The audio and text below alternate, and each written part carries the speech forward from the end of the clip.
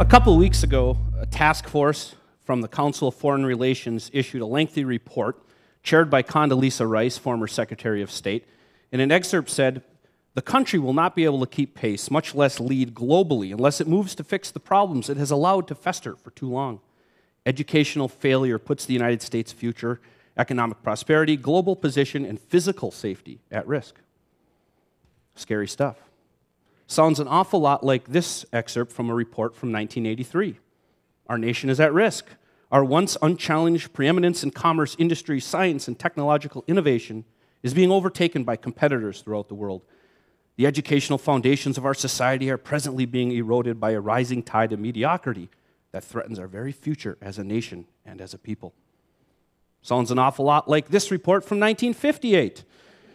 The schools are in terrible shape. What has long been an ignored national problem, Sputnik has made a recognized crisis.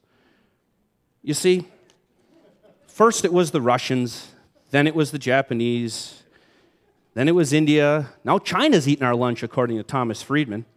There's very few things that people in this country agree on, particularly Democrats and Republicans. And one thing that we've agreed on for over 50 years is that our schools suck. How do we know that our schools suck?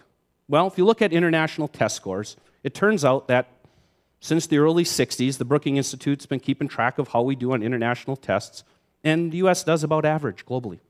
We don't do that great. Now, there's a lot of reasons we can explain why international test scores are specious. A lot of countries don't test all students. There's tracking that occurs. Many countries, kids are older when they take the test than American kids. One big reason is we really don't care about international tests. They just don't matter. There has never been a study that has correlated scores on international tests with economic prosperity, with citizen happiness, with any other indicator. But when you do look at the international test scores of American students, you'll find that our top 20% do better than the top 20% of any country in the world. And our lowest 20% do about as bad as any country, as bad as non-industrialized countries. There is no country in the world that has as much variation in scores as the United States does. Now, there's a joke that educational researchers like to issue. It's a challenge that if you tell them how many doorknobs a kid has in their home, they can predict within a point or two what the kid's ACT score is going to be. Because you see, household income and socioeconomic status accounts for about 80% of a kid's achievement. Here in Marquette, Michigan, the graduation rate is 95+%. In our own state, Detroit schools, fewer than 32% of the kids who start school as freshmen will graduate by the time they're seniors, and fewer than 50 will ever graduate.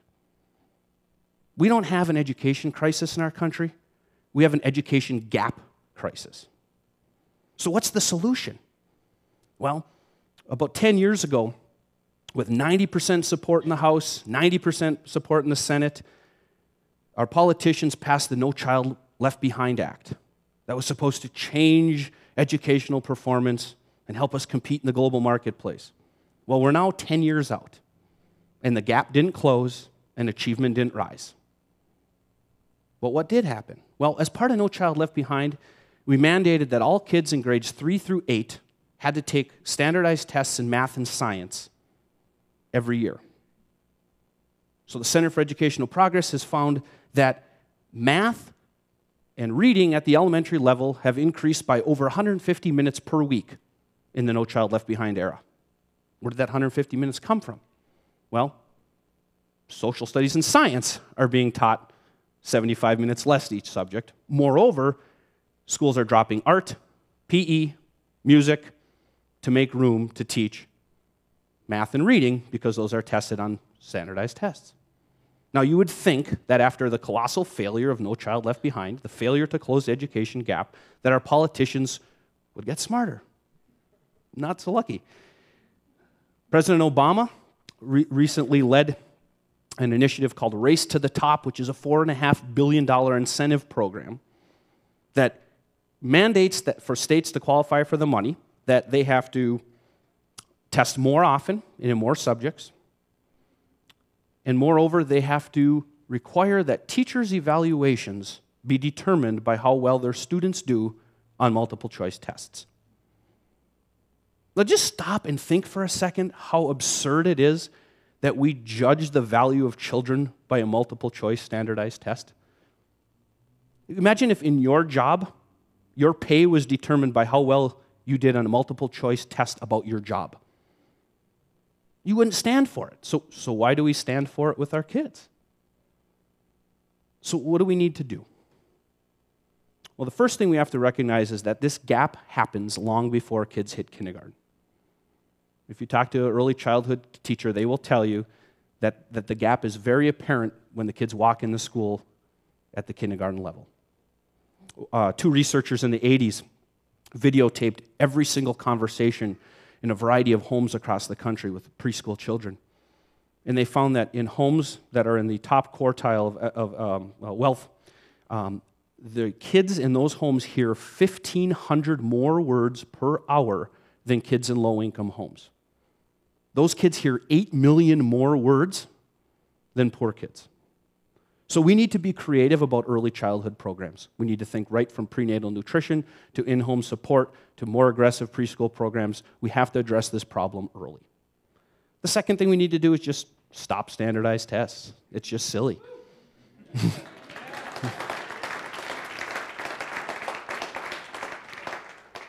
Third thing we need to do is we need to hold teachers accountable.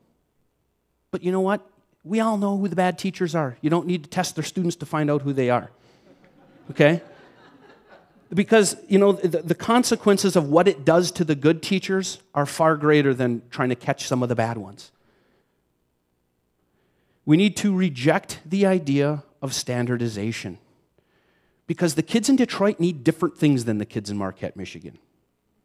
The kids in Marquette, Michigan want to read different books than the kids in Detroit.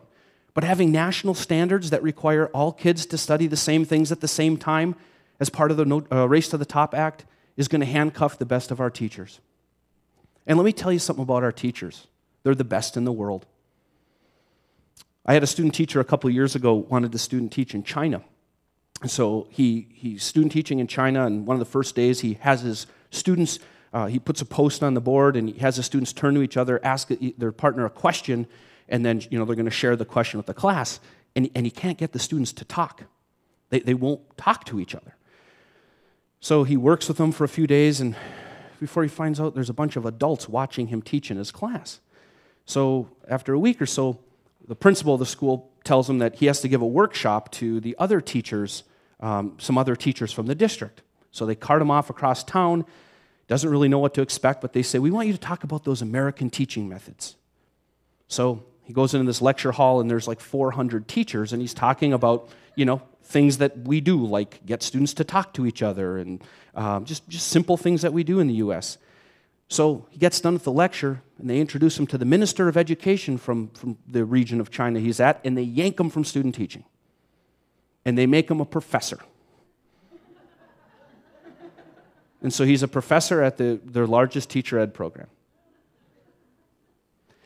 So what do we need to do? We need to let kids solve real problems.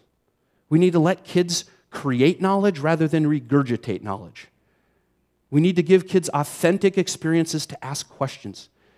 Neil deGrasse Tyson says, we teach, for the first 2 years of a kid's life, we teach them to walk and talk, and then we spend the next 10 years, 15 years teaching them to sit down and shut up. If you watch kindergartners come into school, they're full of questions. They love learning. Look at some senior high school students. They're like zombies. We need to engage students in real problems, in real questions, things that standardized tests cannot measure, because all standardized tests do is they rank and sort students. And I'll leave you with a quote from Plutarch from ancient Greece, a philosopher and educator, and he said, "Children's minds are not vessels to be filled, but fires to be ignited." Thank you.